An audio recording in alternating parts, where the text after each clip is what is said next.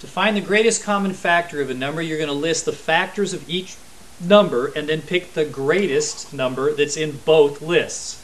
So let's list the factors of 16. If you don't remember how to do that, I do a tutorial on finding factors versus prime factors. You might want to watch that video. I'm going to list 1 and 16 because 1 times 16 is 16. Does 2 go into 16? Yes, it does. 2 times 8. What about 3? No, 3 doesn't go into 16. How about 4? Yes, 4 times 4, but I'm not going to write the number 4 twice.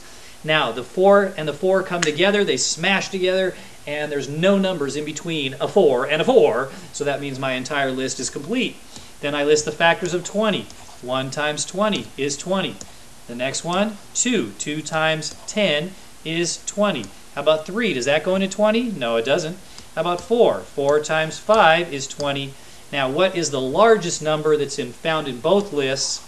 And that's the number 4. Notice that they both have 2, they both have 1, but the greatest common factor is 4.